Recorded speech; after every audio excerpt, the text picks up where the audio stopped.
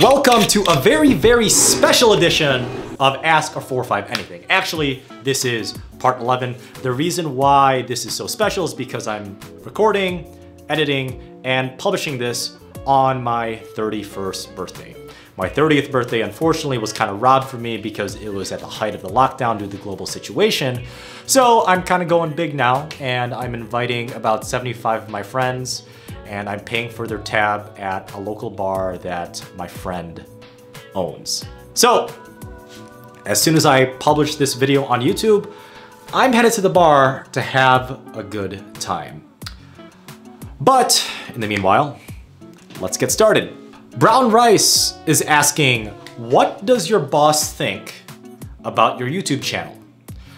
My boss knows that not only do I have a YouTube channel that has a growing following, so thank you guys very much for this, but also that I will be quitting my desk job as a software engineer to do YouTube full time. I'm pretty open about that.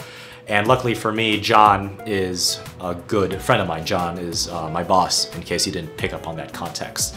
So I'm pretty open about the transition of going from full-time to quitting, or maybe full-time to part-time.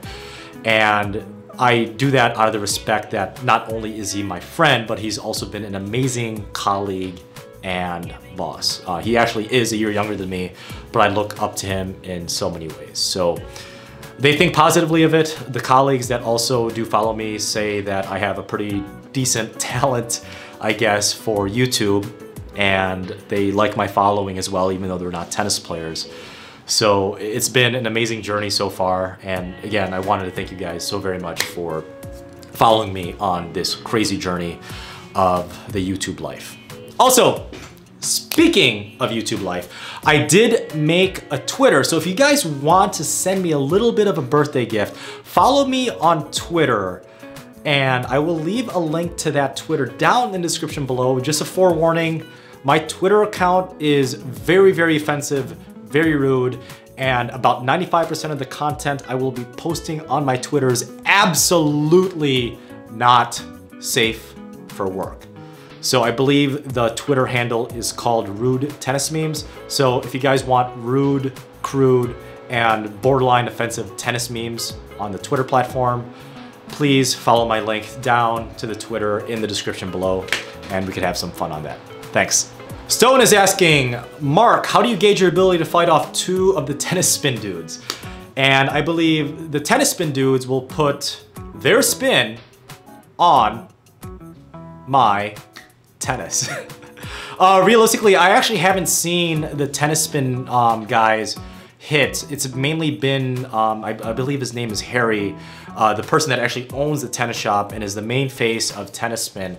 You know, he has some really, really good content. I've been watching mostly those type of videos. I haven't seen them hit, unfortunately, but if this is a call out for me to play any of the Tennis Spin guys, I believe they're located somewhere in California. Once this pandemic is a little bit more under control, I'd be more than happy to play YouTubers such as the Tennis Spin guys and Dill Plays, Acing Tennis, and maybe even Seria Tennis again as soon as everything is a little bit more under control. So hopefully we'll make that happen in the near future. Thanks, Stone. Muscle Man is asking, how worn do shoes have to be for the 6-month durability thing, the durability guarantee? So in my opinion, my rule of thumb for these 6-month durability guarantees is if you can see the next layer under the sole, which is typically a different color, it's a pretty good sign that you could send it in with whatever process that Nike, Asics, I don't think even Adidas has it anymore because they got rid of the barricades. So as soon as you see like a different color, which is a different layer underneath the actual shoe, you're pretty much good to go. Hopefully you get some of your new shoes from this outsole warranty, Muscle Man, sooner rather than later. Happy hitting. New players asking, my muscles are becoming way too big like Nadal's since I play a lot of tennis. How do you keep them in check, man? Oh, okay, I guess this is a good problem to have. So if your muscles are getting too big, I suggest going and looking at the subreddit called R-Tennis. Just looking at those posts, or even the Talk Tennis warehouse forums, you're gonna lose a lot of muscle mass just because of the topics that they talk about on those respective platforms. New player, hopefully that helps you lose a little bit of muscle mass with that one easy step. Thanks. Fabrice Santoro is asking, hey man, can you make a video like this? Kind of curious to see what 4-5 tennis looks like from this point of view. Kudos to Karu.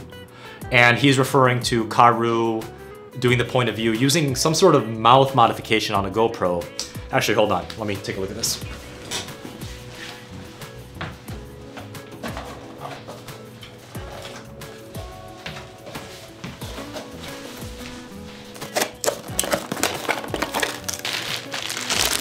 So I recently bought a GoPro head/visor mount because this was in high demand from my actually live stream yesterday. By the way, I do live stream on YouTube while stringing tennis rackets and answering questions.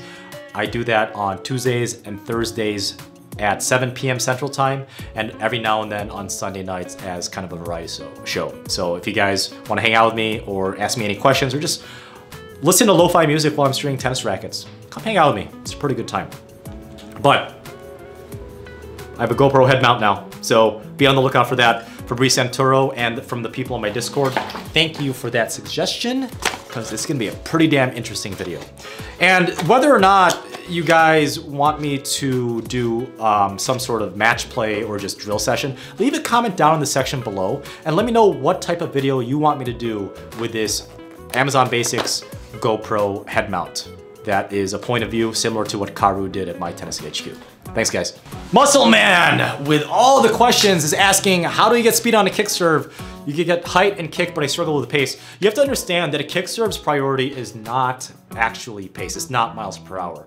So either you need to put a little bit more oomph behind your shot, because if you want to have more speed on your serve, you're gonna sacrifice either accuracy and maybe even a little bit of that spin, whether it's top spin, side spin, or the good old American twist type of spin.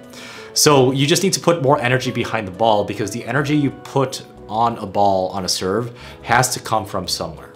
So maybe gain a little bit more muscle mass and or maybe even put more weight on your racket. That might be a good option too. So it is a very tricky question, but you know, it's gonna take a lot of work, and maybe even, you know, start lifting more, maybe some back squats. So Muscle Man, hopefully that helps my dude.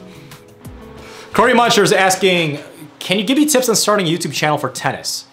So the thing of being discovered on YouTube, which is the greatest or second greatest search engine in the world, by the way, depending on how you look at it, you have to be very, very specific. So I got pretty lucky because I did tennis string reviews to start. Those were like my first like 5 or 6 YouTube videos. And eventually it started to gain subscriber counts and traction and views and, you know, hours watched on the public domain.